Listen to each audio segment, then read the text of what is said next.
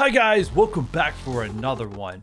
Today I am getting a day 900 roster review by Maverick Ag 06, who you guys might know from my roster review series here on YouTube. So without further ado, I am going to let Maverick Ag take over this roster review and steer in what direction he would like to go and talk about my roster. And Maverick, take it away.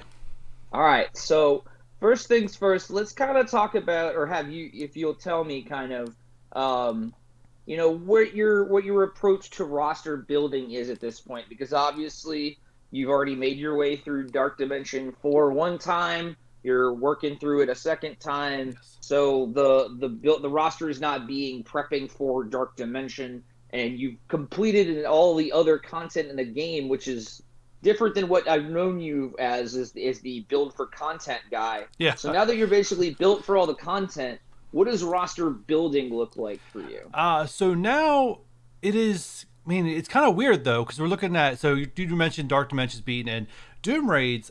Even though I'm still not able to solo an entire lane by myself, I'm in a pretty good position with Doom Raids compared to my alliance. Like I feel like I'm probably not top of the chart, but I'm definitely not in the bottom half of the chart. So what it looks like for me right now is I still have a somewhat focus on Doom Raids. The level 5 ISO requirement, so far, we're recording this on a Thursday. We get a devlog here on Friday. They may walk that back, but there is some indication that they may not be walking that back at all. The idea that we're going to have to look at everyone's rosters based off of ISO is going to change things up a lot. But I want to go through, we'll talk about ISO more towards the end. I just want to go through everything. Let's just assume best case scenario as the game is going to stay with the restrictions as they are right now. All right. So here's so here it is. I'm going to slide over a spreadsheet for you guys real quick. So this is my current plan. This is the focus around Doom Raid. So what I like to do,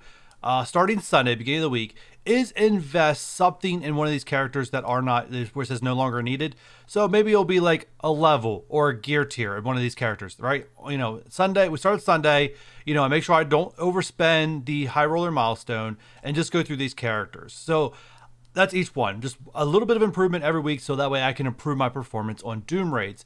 And talking about ISO farming right now, I'm currently farming specifically just controllers and support, as that's the only two classes I do not have to level 5 on my specific Doom Raid character. So that starts the week off. Now that's usually done probably even before half week, even through Wednesday or something like that. And then after that, I slide that out of the way. Then I go and I focus on balancing out teams currently at the moment, since I'm done with Dark Dimension.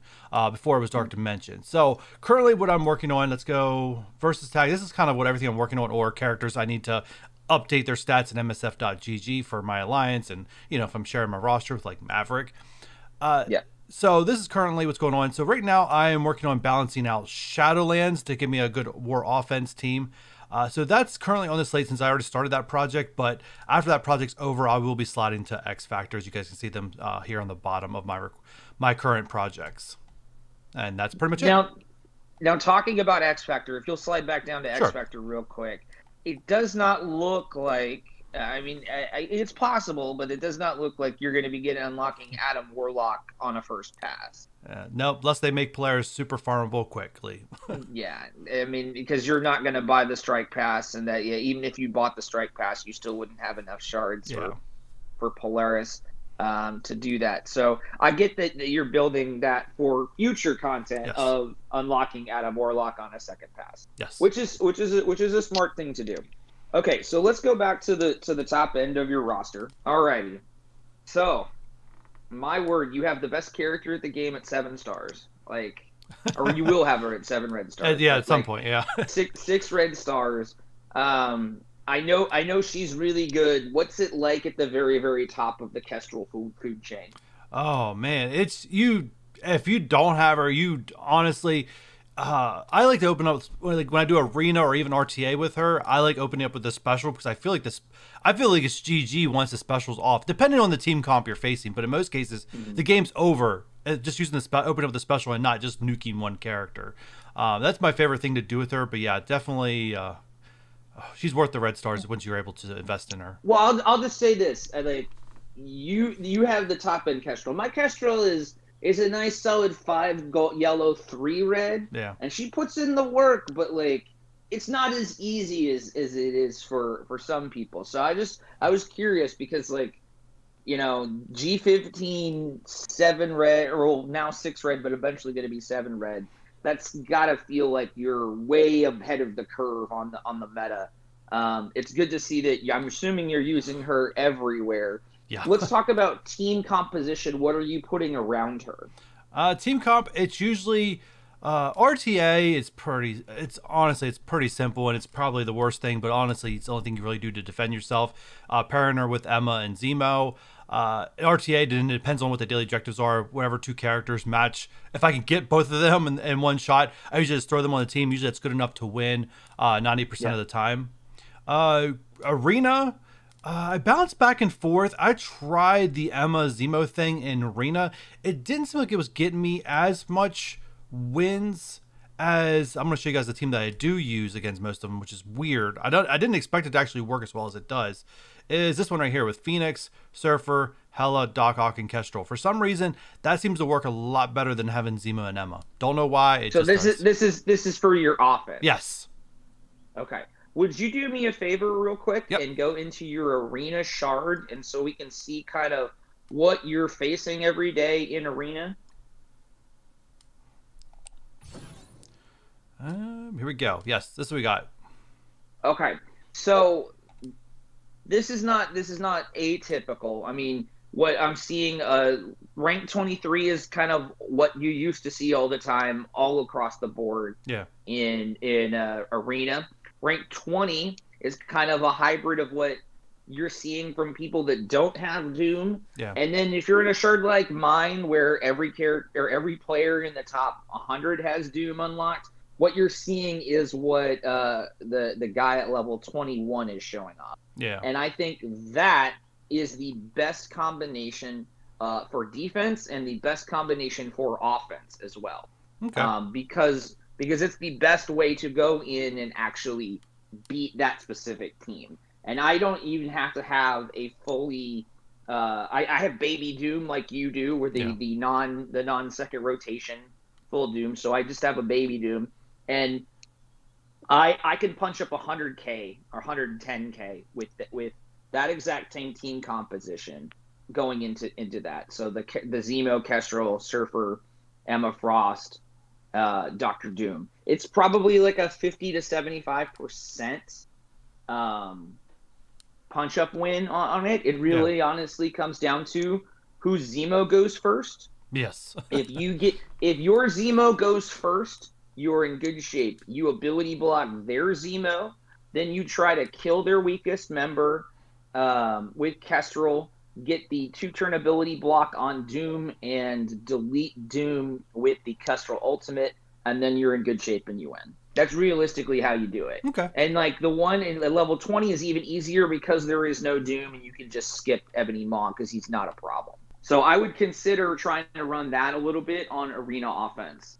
The Emma, Zemo, Surfer, Kestrel, Doom version. Right. That seems to have the most success at the really high end Arena. Okay. There is a different version that has Dad Bros, but your Dad Bros are under 10k, so I wouldn't bother with that. Yeah. All right. Where are you? I'm sorry. Go ahead. I just remember I didn't put a disclaimer kind of in the beginning of this video, so I kind of just want to add it now. So you guys are wondering, I know my channel name is Mr. Free to Play MSF, but I am actually no longer a 100% free to play player. This past mid-December, I broke my free to play after I conquered all content in the game, which at the time was only DD3. And I kind of wanted to invest in characters that I really want to build up right away, and that's why I have my Astonishing X-Men probably more developed than most. I have Kestrel and Surfer developed more than most because those are characters that I have spent in, and that's the only characters I spent in this point, but I just want to throw that out there to make sure there's no confusion, that I'm being transparent with my roster and spending. All right. Sure, no, that makes sense. Let's go ahead, and since we're doing that, I'll come back and I'll continue on Kestrel in a second. But since you brought it up, let's talk about the reason that you stopped spending. Why don't you pull up your Astonishing X-Men? Okay. Boom. All right. All right. So this is kind of what I have typically seen out of an Astonishing X-Men team. How do you feel like they're working as they're currently constructed? I have one issue with it, but I want to hear you talk about it first. I guess, I mean, overall, they're a fantastic team. One of the things that I guess a little pet peeve when it comes to this team is I find some of their abilities, like the things they do, are kind of they don't always work in the order you want them to. Like they're because of their turn meter. Bishop never gets charged, so his ultimate's never hitting for the max amount of damage. There's times where some things just go off, and it's like, well, that's really not needed. So it's little things like that. They're really overstacked on debuffs, except for defense down. If they had defense down, they'd probably be unstoppable, but that's another argument. But yeah, that's kind of my thing there. Some of it because of their abilities, that some of their other abilities, you never get to really make use of them. Like Iceman stun, like it's really never needed. What are you using? I'm assuming you're autoing pretty much everything in Ultima 7 with them and doing really well in raids with them. What are you using them on in war? What are you attacking with? Or have you thrown them on your defense? No, I use them on offense. Most of the time, I do target big Doc Ox with them. That seemed to be very successful. So that's pretty much it.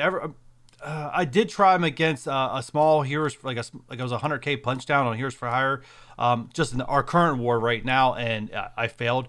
It's my very first attempt and very first experience attacking them.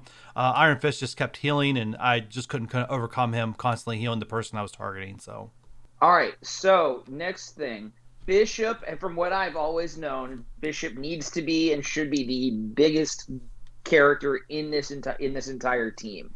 Yeah. Are you planning on taking him to level 80 G15, getting him up there with Kitty and Jubilee? I do believe so. He takes Judas Bullets, which there's no other character in the game that I really need that unique for. So I do feel like he eventually in that weekly investment, he'll get there. Okay. The other thing that I see about this team that I would recommend to you is I would recommend you consider flopping some of your ISOs. More specifically, Kitty Pryde and Bishop. Okay. I feel like they have the exact opposite of what they should have. Okay. And I know why you did the Striker on Kitty Pryde, because you did it right when they first came out. I remember watching you. You were in my alliance when you built this team, and you took pretty much all 5 of the Astonishing X-Men to level 5 ISO immediately, and just went off the initial recommendations. And the initial recommendations were Kitty Pryde clears debuffs. She put her Striker. She does Striker, Skirmisher, Striker, and gets 2 turns to clear all the debuffs.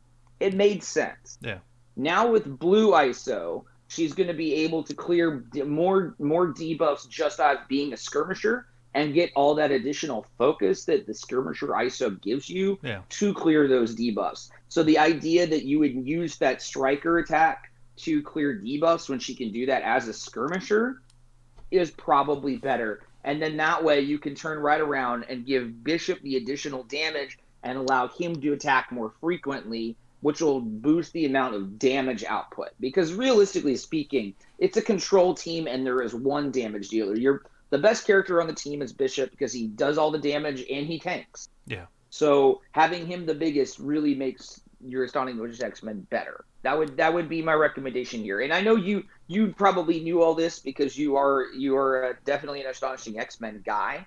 But just in terms of like moving forward into Blue ISO and using this team in all game modes, I feel like there's going to be a version of this where you would drop, in your case, you would drop Iceman, toss in that 7 Red Star Kestrel, and use it to one-shot Heroes for Hire teams. Okay. I've definitely seen that happen. All right. Or you get rid of Iceman or Kitty. In your case, I would keep the Kitty and drop the Iceman. Put in Kestrel, and then if Bishop is the highest damage and the highest health, he's going to be tanking all of the hits at the beginning from Heroes for Hire. It'll allow Kestrel to get going, and you can bully your way through that way on Heroes for Hire. Right. I've not seen that work at every level, but you seem to have the power level and the stars to make that work. All right. Sounds awesome, man. I'll give that a try. Now, since we're talking about Kestrel, so like let's go back to your roster and let's kind of look and see the best ways to use to maximize these resources, and just Okay. in terms of team composition. So Kestrel, you can do any number of ways. We've obviously talked about her with Astonishing X-Men. Let's talk about using her to beat Heroes for Hire. So you've got the Astonishing X-Men as an option, but I also see a fantastic Silver Surfer there. Yeah. Will you throw up your Inhumans, please? Sure. Because it seems to be the number one counter for Heroes for Hire right now. Seems to be Kestrel, Silver Surfer, and the big three Inhumans of Black Bolt, which you have a really good Black Bolt. Crystal, you put some decent investment in, and then Yo-Yo. Yeah. Now that Yo-Yo has become farmable, what are your thoughts about the Inhumans team and maybe building up your Yo-Yo? I haven't. I mean, I've been made aware of this counter recently, and so I haven't really given it much thought because it's like, do I push aside another project to push her up? I mean, her being farmable is great, and it really does make me. I mean, I'm definitely gonna. If I see her in the raid store, I'm definitely buying her. Right, I'm gonna get the stars on her. So Yeah. looking at her gear tier 10, level 67. No T4 is currently invested in just level 1 ISO. I mean, I definitely, like I said, as I keep balancing out war teams, because right now that's kind of my side goal, is balance out war teams while I have nothing else really to focus on until there's new content. So Right. I do see this on the docket, but I mean, I could push X Factor back. Let me Yeah. make a recommendation, and it's Sure, not go going to ahead. be a crazy. I don't want you to like throw her up to GT15 right now. Yeah. But I mean, obviously your two raid store farms from Renegade 5 stars. Yeah. Level 12, or excuse me, a Gear Tier 12, level 71. Give her a little bit of that extra focus. Yeah. Maybe even if you have just enough ISO. I know level 2 ISO does not really help that much, but it's still 10% health. Yeah. And throwing her as part of that team, you don't need her to do a whole lot other than toss out some offense downs, give out the ability energy to Black Bolt, and not just die absolutely immediately in order to make that work, because so much of what that counter is Black Bolt becomes the tank because he's the highest health and the highest damage, which allows Surfer to strip the charges with his ultimate, and then Kestrel will start killing people. Okay. So the Inhumans are basically there to provide some sort of sustain for your really big Kestrel and your really big Silver Surfer. Okay. All right.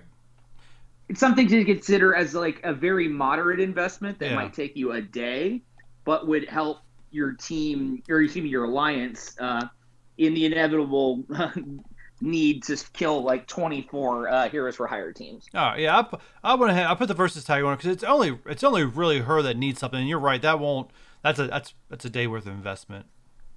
Yeah, at best, and it does not really sidetrack you at all. Yeah. Okay. Okay, so let's go back to the top end of your roster. We've kind of talked about Kestrel and the different uses for her. Yeah. We started to talk a little bit about Surfer. What are you currently using Surfer in or with?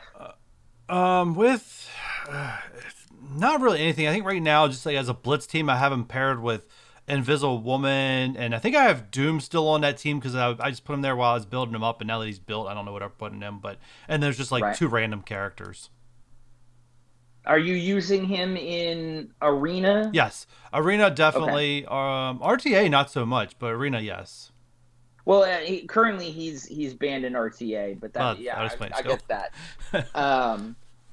So War, where do you have him sitting in War?